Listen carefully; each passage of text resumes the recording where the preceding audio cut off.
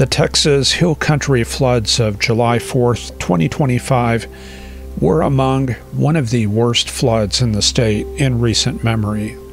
In the middle of the night, floodwaters swept through Camp Mystic, 14 miles west of Kerrville, along the South Fork Guadalupe River. The total impact from this event is not clear at the time of this video, but media reports indicate at least 80 fatalities. Over 850 people across the hill country had to be rescued.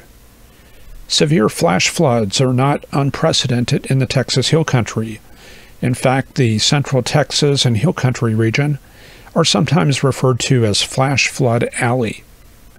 The proximity of rich Gulf moisture, orographic lift over the rugged limestone terrain, and the availability of convective boundaries provides a favorable environment for heavy precipitation. The hill country's abundance of canyons and gullies and its lack of deep soil to absorb rainwater provides a favorable environment for significant flash flood events, which can surge dozens or even hundreds of miles downstream. One of the most remembered floods in recent Texas history was the Comfort, Texas flood in July 1987, in which 43 passengers were swept away in floodwaters outside a Baptist camp west of Comfort. This happened around 7:45 a.m. when the bus stalled in high water on the road leading from the camp, which then overturned into the Guadalupe River. At the time, the river was undergoing a very rapid rise. Military helicopters eventually arrived at the scene, rescuing dozens from trees and banks. The maximum recorded rainfall was 11.5 inches, 9 miles west of Hunt, with 5 to 10 inch totals common. Hundreds had to be evacuated starting around 2:45 a.m., and rivers surged 15 feet above their normal levels. Another devastating flood occurred during the first 4 days of August 1978 in that same area. This particular flood involved interaction with an unusually strong cold front and the remains of Tropical Storm Amelia. 33 fatalities were recorded, with millions of dollars in damage. And if you want to go back even further, there was a devastating flood event on May 11th and 12th, 1972. The event, which affected Camp Mystic and Kerrville in 2025, was the result of a weather disturbance drifting northeast out of Mexico. This disturbance was associated with a large moisture field that resulted from the remains of Tropical Storm Barry, which moved into northeast Mexico several days earlier. The night before the flood event, early Thursday, an ISS astronaut took this picture of an intense cloud complex northwest of Monterrey, Mexico, which showed a sprite rising from a 50,000-foot storm cloud. That gives some idea of the vigorous nighttime convection that was already ongoing across the region. The 700 millibar chart was forecasting a weak mid-level disturbance to move northeast out of Mexico. This was not very well handled by the Tuesday forecast runs, but you can see it here on the Thursday night models, which better captured this feature. A 30-knot low-level jet was forecast to develop. These low-level jets are often associated with severe weather, but they can also help storms ingest large amounts of moisture. Here we also see rich moisture feeding northward, with a 14 gram per kilogram mixing ratio contour, signifying dew points are approaching the upper 60s at altitudes of about 5,000 feet MSL. By Thursday evening, precipitable water values were in the 2 to 2.5 inch range. In these environments, we usually find very deep columns of high moisture content and a high freezing level, and collision and coalescence processes are more abundant than ice phase processes. There's also less dry air entrainment associated with the downdrafts, which means parcels with richer moisture and more buoyancy are more likely to recycle back into the convective clouds. As shown here, the Del Rio soundings showed 2.34 inches of precipitable water, which is at the all-time maximum for this time of year. Flood watches had already been posted at 2 p.m. on Wednesday, covering the overnight hours. The Weather Prediction Center, which is in charge of monitoring flood hazards, placed the area in a slight risk of excessive rainfall and stated that areas of flash flooding will be likely across central Texas overnight, with very heavy rainfall expected. This was further refined in the evening updates, with the 7 p.m. discussion correctly identifying the high precipitable water values and the unstable air mass, and the presence of the low-level jet. All of this created unusual IVT values for this time of year. In other words, integrated vapor transport, which is associated with atmospheric rivers and represents advection of rich moisture by the wind.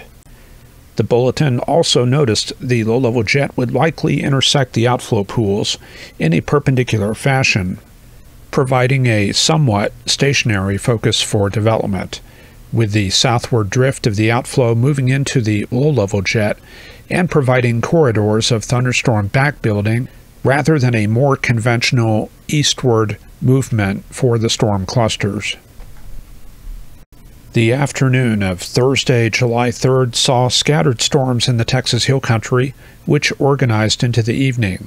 By midnight, heavy thunderstorms had matured over Kerr County and were dumping heavy amounts of rain. Precipitation persisted into much of the day as the main upper vortex crossed through the area, and only by late afternoon did the region finally dry out. We take a close-up look at western Kerr County with the WSR 88D radar. The red dot at the center is Camp Mystic, and the blue lines are the creeks and rivers upstream, defining a catchment area for precipitation that had to drain past Camp Mystic. At 10 p.m., storms began to form in the area, mostly around Kerrville. At 10:45 p.m., the first precip began to fall in the catchment area. A second, heavier round followed around 11:30 p.m., followed by a third and much heavier round at 12:30 a.m. This quickly covered the entire catchment area with very high rainfall rates, backbuilding to the southwest and overwhelming the rivers into Camp Mystic. The precipitation was relentless and followed by a fourth wave during the 3 a.m. hour. Likewise, this fell over the catchment area for yet another hour. It was only by 4 a.m. that the precip began to decrease, but the damage was already done, and a destructive wave was already being carried downstream towards Kerrville to the east. There were no river gauges upstream from Hunt past Camp Mystic, but we can extrapolate backwards. From my reconstruction of gauge data, the flood crest was moving about 5 miles an hour. That brought it into Camp Mystic around 1 a.m. Now, this wave may not be the tsunami you'd expect, but all of the gauges showed a rapid rise of about 1 foot every 3 minutes, meaning anyone in the path would have had little time to react.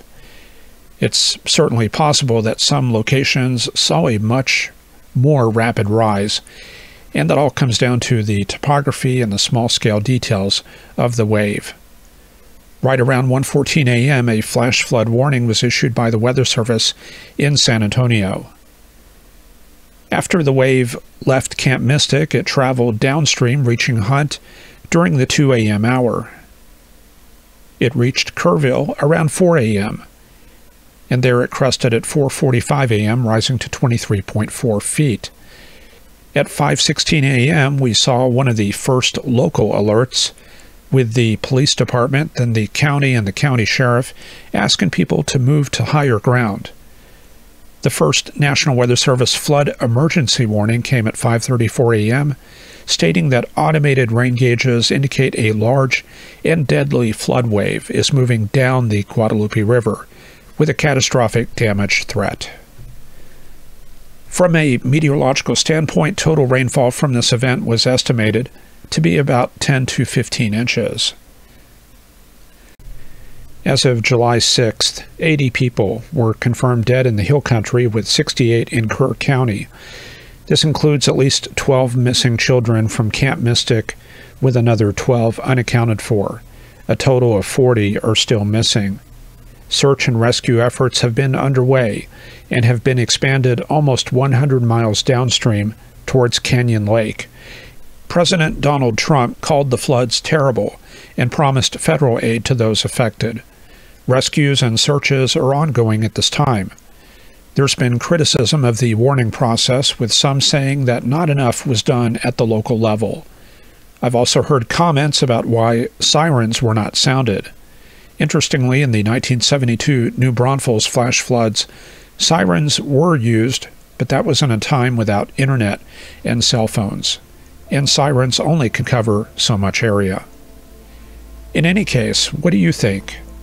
Leave your comments, and I hope that you'll join us for an episode of Forecast Lab, which airs 2 to 3 times a week, in which we'll talk about weather situations like this and try to learn a little bit more about how they work.